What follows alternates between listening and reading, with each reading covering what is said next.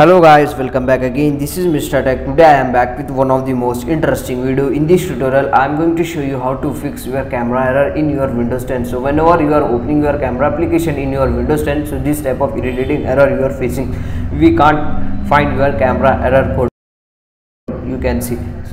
So how to fix this issue in this video I am going to show you. For this, follow my easy and simple steps. So let's get started. So first of all, hold Windows key and press I. With this help of shortcut key, you can move in your setting menu, and here click on privacy. In the privacy, click on camera, and here find out first of all, check your camera is turned on or off. If your camera application is off, so just turn it on. After doing this, try to open your camera application once again. Hope your error was now fixed. So in case you are facing same type of error, so follow my second step. Second step is this: once again hold Windows key and press I, and here click on system. In the system, click on apps and features, and here find out your camera. So you can see, just click on it, and here click on advanced option, and here click on reset. So after clicking on reset, wait for few seconds or few minutes till the process was completed. After the process was complete, so restart your PC or your laptop, whatever you are using, restart it once. After restarting, 100% your error was now solved. In case you are facing same type of error, follow third step.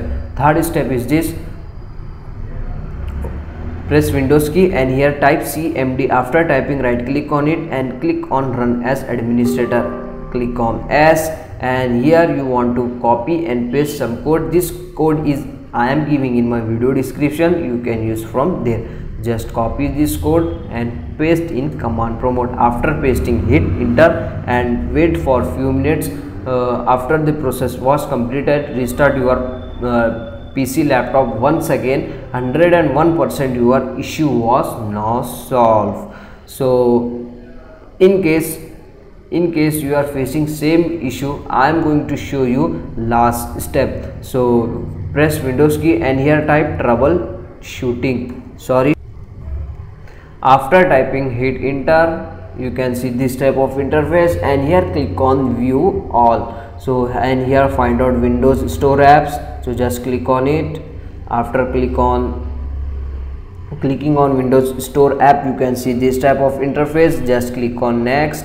So and here you want to wait for few minutes.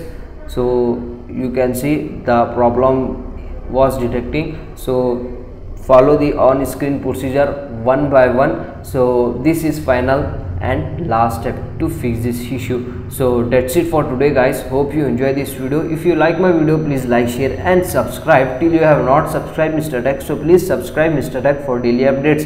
If you have any doubt related to this video, you can clear your doubts in the comment section below.